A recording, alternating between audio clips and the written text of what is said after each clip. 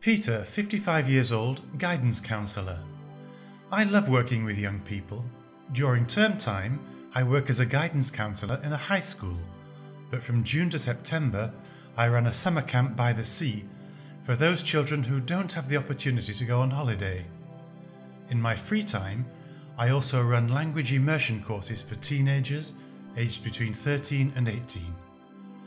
Sophrology is a technique to promote health and well-being, and it has really helped me manage stress and given me a more relaxed approach to my work, my hobbies, my social life, and to my illness. Since I started on dialysis, I have really tried not to change my life, but just to look at things in a different way.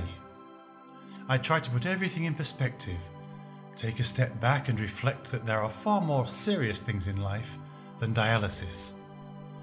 I've known for a long time that I would probably need dialysis. I found out when I was 20 that my kidneys weren't in good shape, as they had been damaged by multiple cysts. The disease is hereditary. My dad and my grandfather were both affected by the same condition.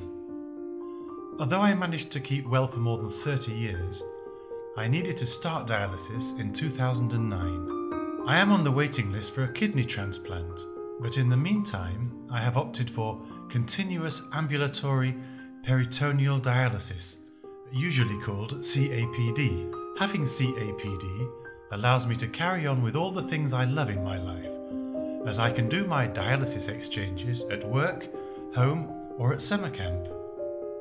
I would find it very difficult to lose this independence if I had to go to a hospital 3 times a week for dialysis.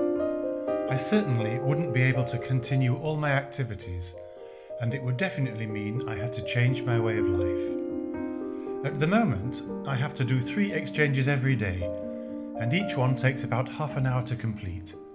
I do one in the morning, another at about 6 in the evening, and the last one just before bed at around 11. While I am doing my dialysis sessions, I keep myself occupied by reading my newspaper or watching TV. It doesn't feel as though I am performing my treatment. On the whole, it's not painful.